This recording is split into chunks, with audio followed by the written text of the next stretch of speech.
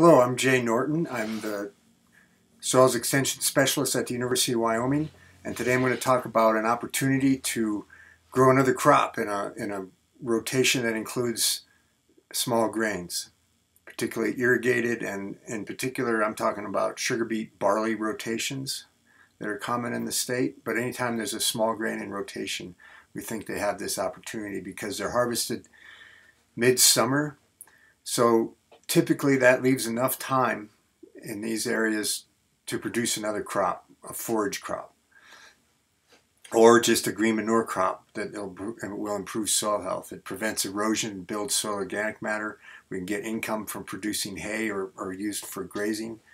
And I'm going to talk about what we've learned about why you would want to do this and how to make it work.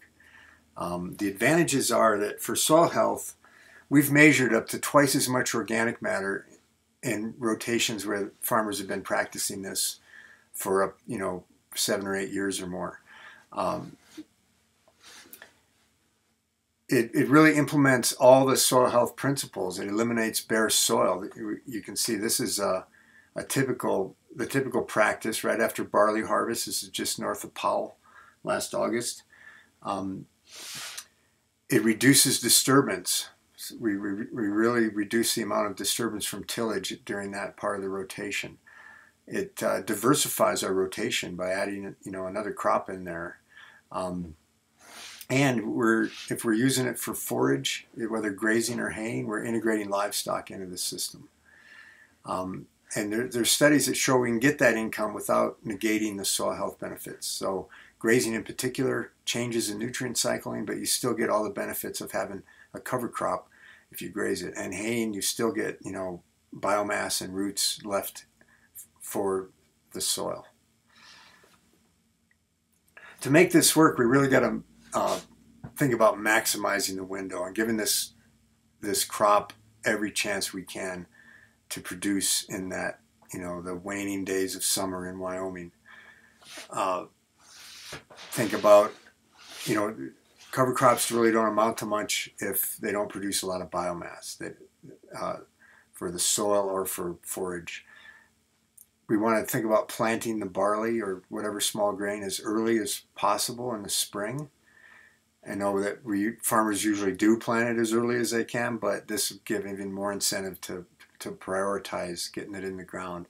And then harvesting it as soon as it's ready, as soon as we can get there and harvest it. And then planting, if we're going to plant a cover crop or replant barley, we're going to want to follow the combine with the drill. Just every day counts, and by September 1st, it's probably getting too late because, you might only have a month after that to produce biomass, and that's probably too late. Okay, that was supposed to be the drill following the combine. This is our research drill that we use at Powell for plot work. So then the other half of this is really trying to maximize the growth. Give that crop every chance it can to produce maximum biomass. Water it once or twice anyway, and fertilize it as per a soil test. Now, the time to take a soil test is when the barley's starting to turn. It stops taking up nitrogen then, so whatever nitrogen's left in the soil is going to be available for that cover crop. And you want to know how much that is. We got an average of about a ton an acre on these on-farm studies that we looked at. The maximum was just over 3 tons per acre. I think about 25 pounds of nitrogen per ton of expected yield is what that crop would need, the total amount. So you'd subtract the residual from that soil test from 25 pounds of N per acre per ton of expected yield.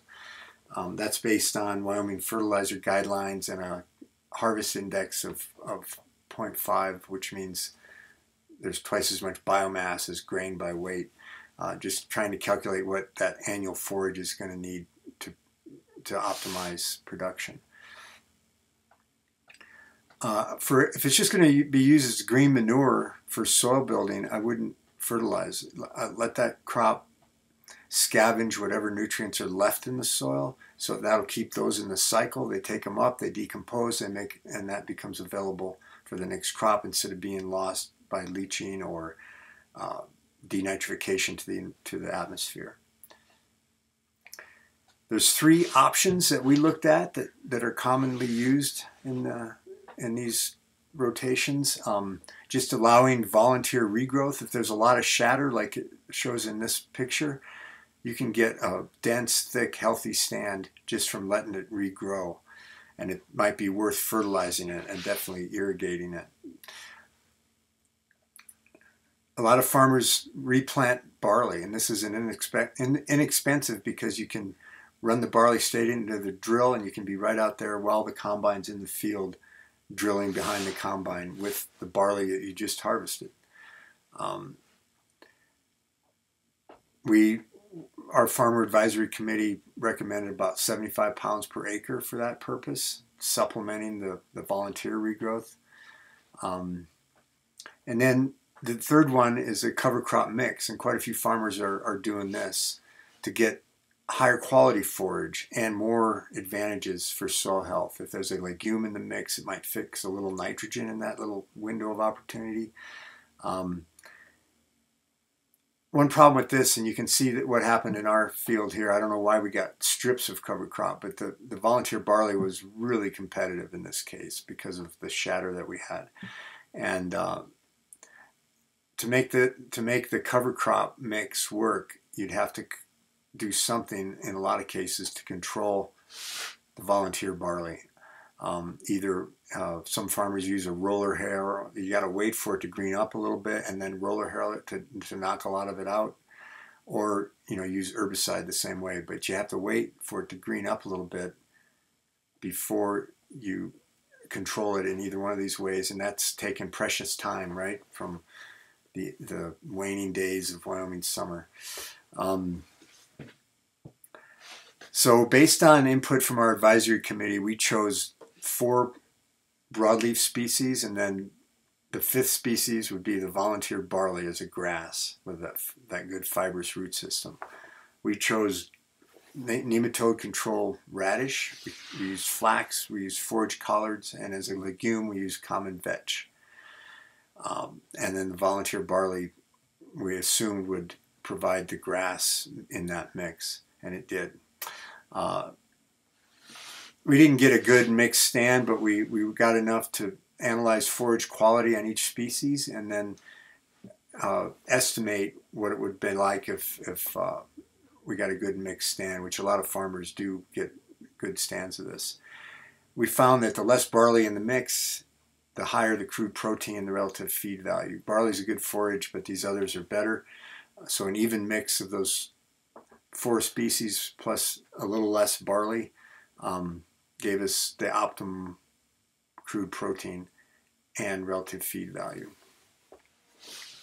So it might be worth spending the extra money on that cover crop mix if you're after the highest forage value you can get. And it's probably got advantages. A diverse mix of roots and plants has advantages for soil health as well.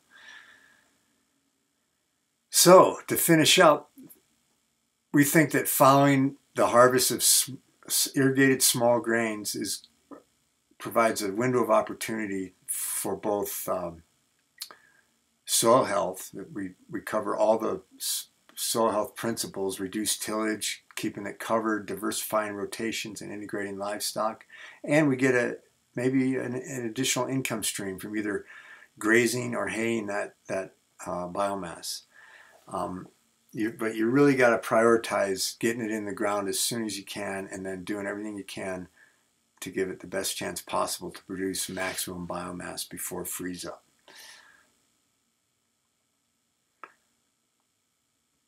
And then the 3 options, we've observed that volunteer regrowth can really be sufficient if you got a lot of shatter, and even worth irrigating and fertilizing to get the maximum forage if that's the purpose. Replanted barley is going to assure a better stand and higher yield. It grows fast, it has that fibrous roots, is a great cover crop and a good forage. But the mix, even though it's going to cost more, a diverse mix of cover crops is a good way to go for both forage value and soil health value. Now, we have a lot of questions about that. Is that going to pay off? And how many years, out of 10 is that going to pay off? And in Wyoming, we know there's been a lot of cover crop studies and annual forage studies, and we know doing that improves soil health and builds organic matter. But what about in Wyoming? It's a slow process because it only occurs when that grain occurs in rotation. So in beet barley rotation, it's every other year, but a lot of farmers are going to longer rotations. So this opportunity only presents itself every 3 or 4 years or more. So it's a slow process, but we want to do a better job of measuring the soil health impacts.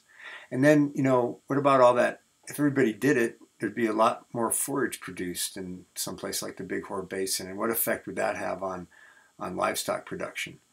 We're working on looking at that question. So thanks very much. I'm looking forward to any discussion and questions we have during the live events, and have a great day.